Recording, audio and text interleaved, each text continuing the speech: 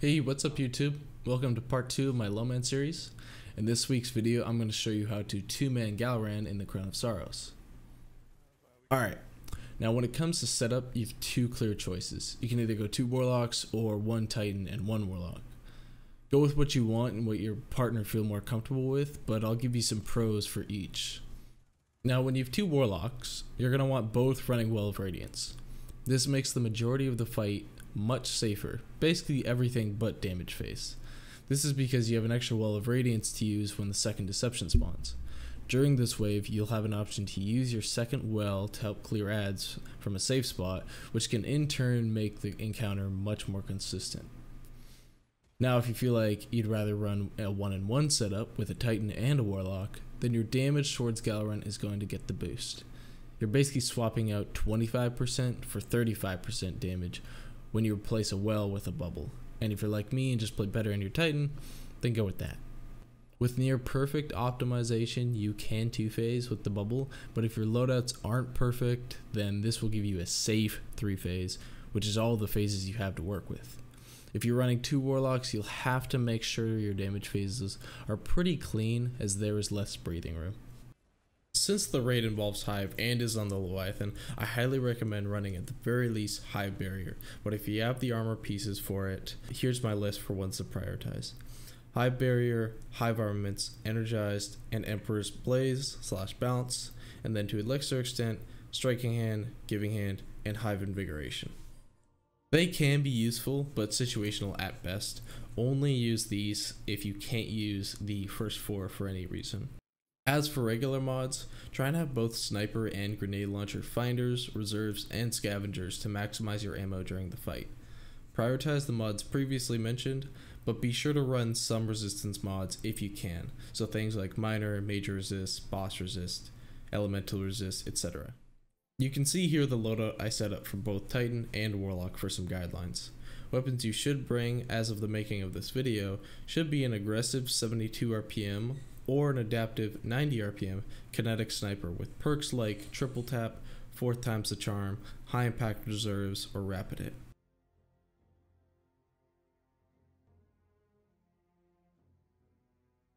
Recluse post nerf should still be the play here, but I'll update the loadout in the description if I need to. If you don't have Recluse, just use another energy SMG. Your heavy should be Anarchy. I'd say it'd be better to try and get it before even attempting this. It's that good. An alternative loadout would essentially need to be Izanagi's Burden with Recluse and an autoloading holster spike grenade launcher. And no, not Wendigo, you won't have enough orbs to make it better than the spike grenades. So here, just to showcase what the exotic swapping is for Warlock, you don't need to do this, but if you want to, you may as well, right? You're going to get the benefit of Lunafactions while still getting your super back from Phoenix. So what you do here is, right as you're in the animation of planting the well, just go to your inventory screen, swap off of Phoenix, swap to Lunafactions, and then keep killing. And then if you can, after you're done most of your stuff, switch back. If you can't, then just keep running Lunafactions for the rest of the fight, because you're going to use it for damage phase. The format of the encounter is pretty simple. Really all you're doing is rotating from point to point to point. What makes this tricky is the task of managing everything that's going on. I'll use our 3rd phase here to explain the fight as we go. Alright, we just had damage at Void, so we pick up some ammo and swap our buffs. It isn't crucial to keep the buff, so if you don't have time to wait, have your partner shoot to strip your buff and have them pick it up when it spawns. We head to top to reset and kill the first wave of adds. The crystal in this case spawns at top, so we are going to play ahead of it, and our rotation then goes to red, and it's just a clockwise pattern from now.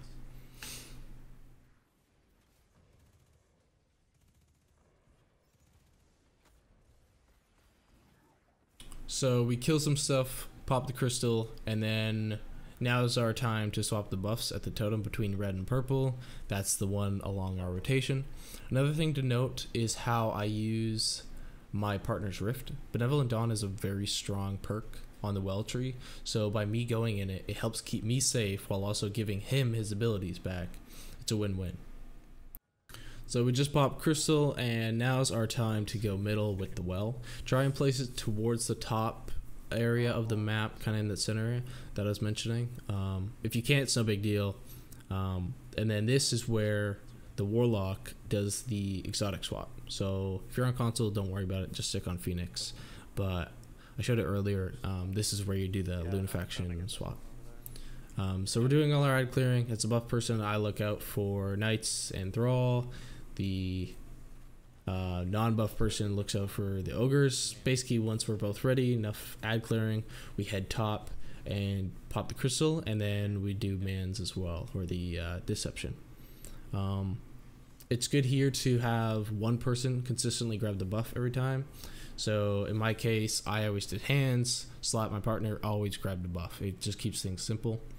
So now we're still just doing our rotation. He picked up buffs, so now we're moving clockwise. We go to red. We pop crystal right before we do the deception. It's another nice thing about you've got a healing nade, so if you need to make it safer, you can either put a rift or the healing nade right on top of the deception as you go in to punch them. Now you can punch or shoot.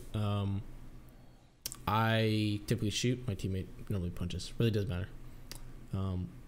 Another thing to note here, if you're running your other warlock, after popping this crystal here, you would go back to middle to do, you place your second well.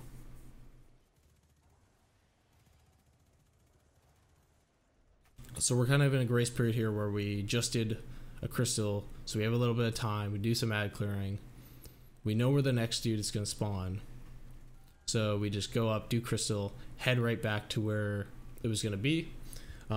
This is where another thing good to note, this part here, my teammate was actually getting low on time, so he asked on the way to switch, right? So it's very important to keep comms with your teammate, let them know what your status is, you know, how you're doing with whatever, you know, the important things. So he needs to swap, I'm there. Like, we're always buddy next to each other. So we did crystal top, so next rotation would be red. And then after getting that final crystal, now we're doing hands. So nice thing about the sniper, why I recommend a 90 or a 72 RPM, is that it will one hit the hands. So pop hands on your side, so divvy it up between, like I'm doing red, Slap's doing left, or void. Shoot both hands, shoot head, and then help on top. And what you want to do is make sure that you leave the head on the top guy, that way he can repop so you can actually do the crystal. Sometimes you won't have time. Alright, so now we're on damage phase. It's fairly simple, self-explanatory, right?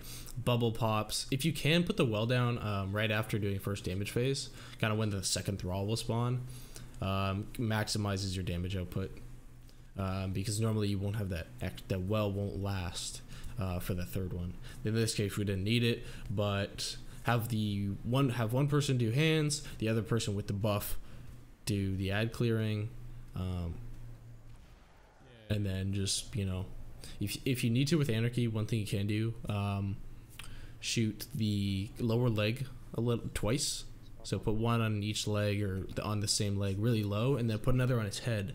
That way you have two that are connected doing damage and one not connected doing damage.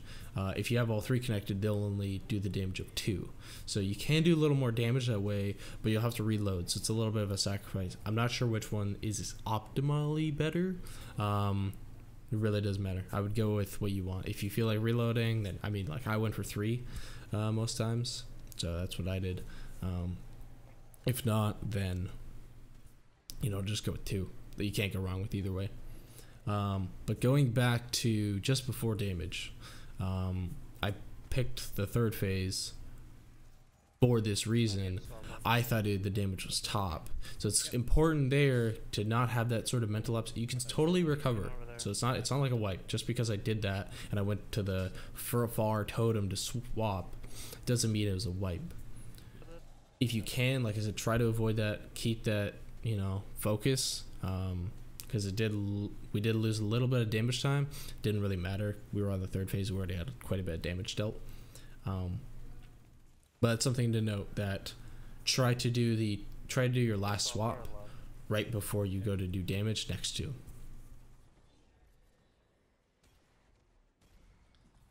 I want to cover hands one more time to make it as clear as possible. This won't matter what side you are on, they both do the same thing. So you'll shoot both hands and the head on your side. Then take out only the hands on top. This will give you time to go to and pop the crystal. When he reactivates, shoot both the hands and the head. Now you can go swap your buff and start the damage phase. Now if you're perfect, you can two-phase. We are far from it on both our first and third damage phase. However, our second one is what I nearly call perfect, so I'm going to let that entire phase run right now so you have a sense of what a real run is like. We cleared top and popped crystal on red just to catch you up. Hopefully this was helpful and you can get your first 2-man clear of Gahlran, or perhaps optimize your strats. Next week will be a 2-man guide for Insurrection Prime. So I hope to see you then, and thank you for watching.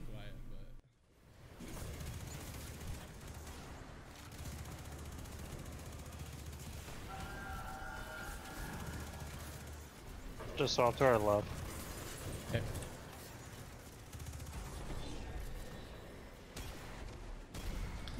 One thing that snipers are a lot nicer at is killing the knights at range. Like, holy crap. And the hands. Oh yeah, for sure, hands too, just one-hitting them.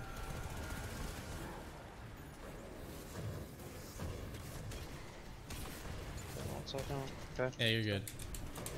I don't have wall back yet, so I'm gonna delay it. Got me a bubble? Yeah.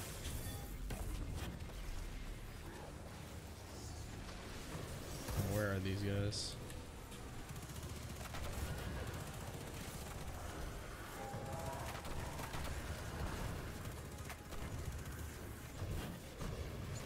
Oh, there's a knight. Okay, let's go. I'm right behind you.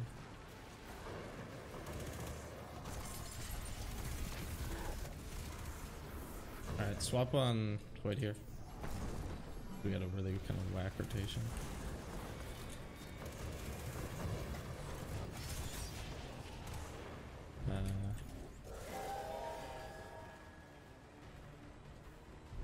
That purple. I'm gonna wait for her hand. I don't know. My bad. Oh, it's okay. fine. So yeah. Go. Hey, it worked. It worked. So I'm cool with that. Oh, that guy's hiding.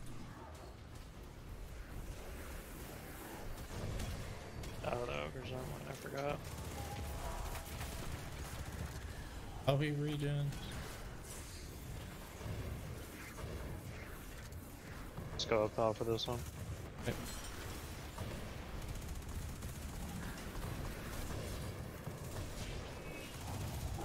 Alright, got hand.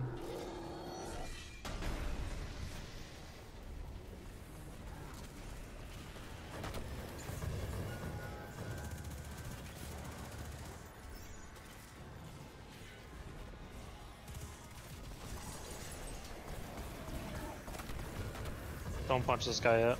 Okay. Just kill odds.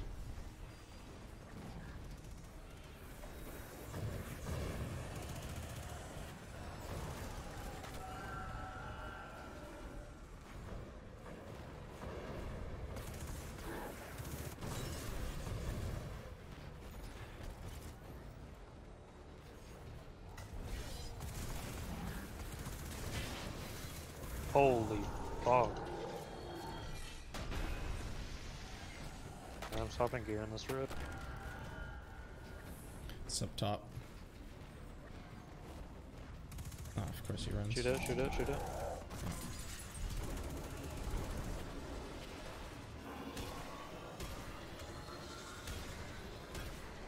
Thank you. Is crystal spawn or am I? No, yeah. Am I missing? Okay. Oh, this is, yeah, I was waiting for it too. Shoot I was about left. to- I mean, okay. shoot right. Right. Never mind, I got both.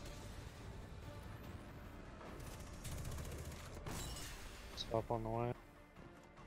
That was a little slow, my I bad. have the special right here. Sure.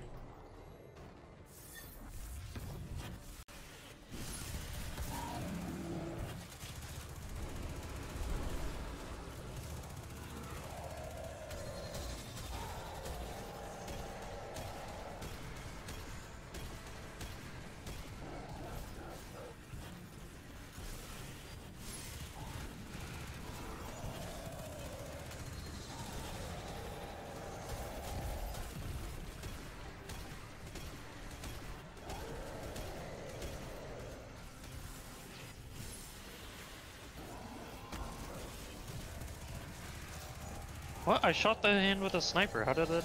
Okay, we got that hand.